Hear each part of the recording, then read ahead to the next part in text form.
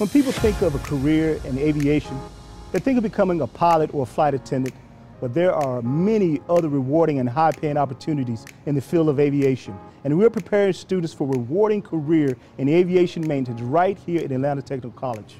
From our proximity to Hartsfield-Jackson Airport to our partnership with Delta Airlines, our aviation maintenance program is second to none. Hi, I'm Clarence Willis, the program coordinator here at Atlanta Tech. And on this episode of Atlanta Tech Talks, you will get to sit down with one of our current aviation maintenance students and learn how he is preparing for an amazing career in the aviation field. You will hear how students not only get to learn about working on airplanes from actual Delta Airlines Tech Ops employees, but how they are also exposed to maintaining and working on many different aircraft. I know you've often heard that the sky's the limit. Well, at ATC, we are truly taking you to the sky. So buckle your seatbelt while the seatbelt sign is on and get ready for the next episode of Atlanta Tech Talks, Student Takeover Edition.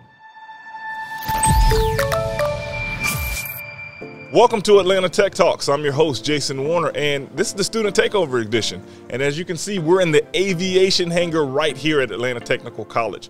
I mean, I just really need to pause because I'm still in awe. I really can't believe all of the amazing things that are going on. We're literally sitting right behind two airplanes, like real airplanes. These are not like project models. We're in an aviation hangar with real airplanes on a college campus. And I have Mr. Rodney Beecham. He's a student here in the aviation program. Welcome to the show, Rodney. Hey, thank you. Glad to be here. Man, so we were talking before, and, you know, this is your second phase in career. Mm-hmm. And, you know, you moved here to Atlanta about 10 years ago, and you work in law enforcement. But right. Tell us a little bit about this journey from Mississippi to Atlanta, from law enforcement to aviation. Like you say, it's been 10 years. So I hit the ground running back in 2013. You know, I got right into law enforcement.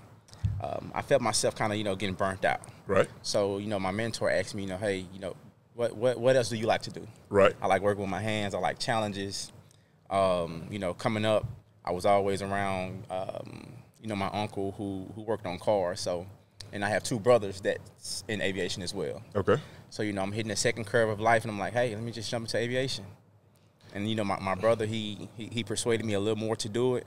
And, you know, I came up, talked to a few professors, and here I am. You know, every kid thinks about one day, man, I wish I could fly.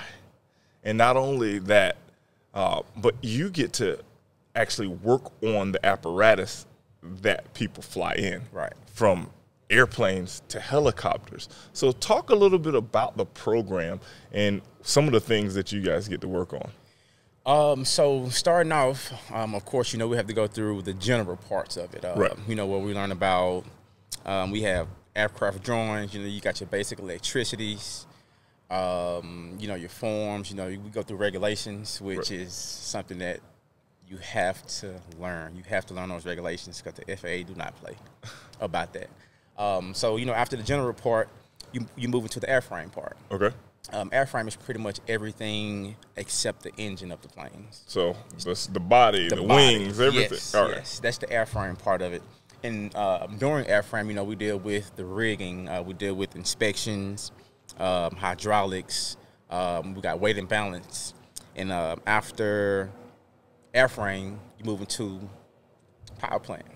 And power plant is the thing that makes it go. That's the engine. That's the big boy. That's the engine. You know, it's interesting, right? Because when most people think a career in aviation, they think about being a pilot or a flight attendant, right? Not many people think about the people who actually put the airplane or the aircraft together. Right. So talk about, you know, we all are here to make a living, right? Talk about some of the type of money a person in aviation could make. Oh, man. So starting off, base pay, I want to say, is right at $80K. So coming out of school, so, you know, ATC, you can come into this program. It's about a 2-year program. Yeah, 2 years. At 18.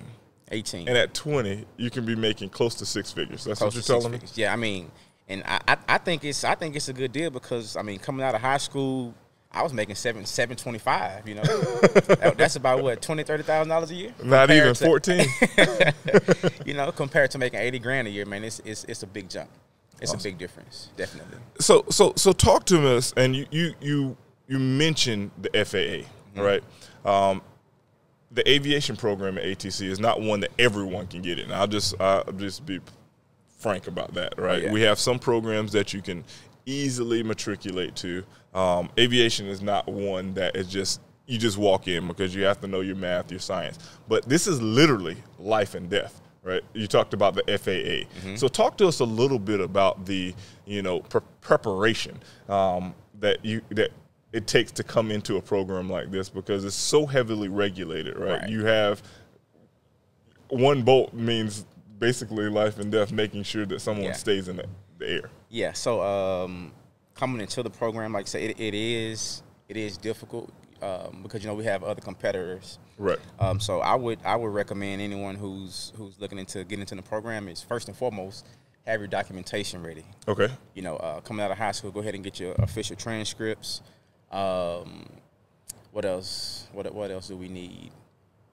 Just basically all your documentation that you need. You need your license, your socials, your birth certificates, things of that nature. Everything you need to get into a program. Go ahead and get those documents ready. Because those are very important. And if you're accepted into the program, there is a test you have to take. Okay. Get on that test. Prepare. Get on that test, because you have a certain time to take it. Okay. And if you don't take it within that certain time, the next person gets the slot. So and there's only from what I hear, there's only a few slots for this program. Yeah, of course. So talk to us a little bit about the instruction. From what I hear, you guys have Delta Tech Ops instructors and some folks that have been in the industry doing it every day, and then they come in and teach you. Talk about the instruction that you're receiving. Well, the instructors from Delta, they are amazing. We have some that are retired, recently retired, but we also have some that actually work at Delta now. Okay. So, just to get the knowledge from someone who does the job today is different, because most of our instructors are retired. Right. So, to get to get everything you need to know from someone who actually works in the industry on a day-to-day basis, that's definitely an advantage. And, even with the retirees, Mr. Ewa, I call his name, he's a great guy. Did 33 years at Delta. Right. He teaches composites here. Okay. And he teaches it like he just learned it yesterday. He's so excited. So talk to us a little bit about composites, because, some of the lingo is a little different for folks that won't know. So composite, what does that class entail? So composites is pretty much what the plane, it's in... How can I put this? Composites is pretty much what's behind all the metals. Okay. It's you got your honeycomb composites. I'm not sure if you ever heard of you got your epoxies and things of that nature. So all of that plays into how the plane is actually built, the airframe of the plane. So the glue that keeps the plane together, right? Yeah. So because clearly the planes are heavy, but they have to be light enough to. So those types of things to keep it together. So you guys are learning just a ton of things to make sure these aircraft stay in the air. So talk to us a little bit about, you gave a little preparation, but what from a educational preparation, what would you advise a person that's thinking about the program to do? Are there things that they could study prior to trying to get accepted, the things that they need to just brush up on so that they can be prepared for the aviation program here at ATC? Yes, of course. I would say first and foremost, invest in yourself. And when I say that, you can look into things like Prepware, Dauntless. Those are apps that we use that pretty much lays the program out, from A to Z. Okay. So if you get those apps, you can pretty much start studying for it now. Awesome. And when you get into the program, things won't be foreign to you. I will also say, turn in everything in a timely manner. Okay. Because time is everything. And for students who, who's looking to come into the program, I would say be early, because if you're on time, you're late.